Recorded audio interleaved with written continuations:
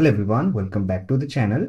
In this video, we are going to discuss how to install YouTube Music on macOS. So without further ado, let's get started. On macOS, we have App Store. Using it, we can download and install any application we want on our Mac.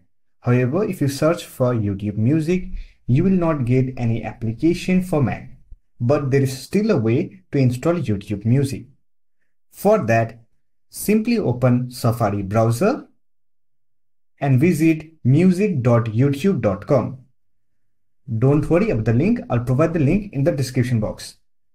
Now to install it, here on the menu bar, click on File, then click on Add to Dock and simply name it as YouTube Music. Then click on Add and it will add YouTube Music application on your dock.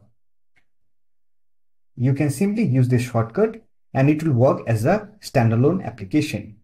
If you want, you can also open it from Launchpad. For that, click on Launchpad and here we have the YouTube Music application.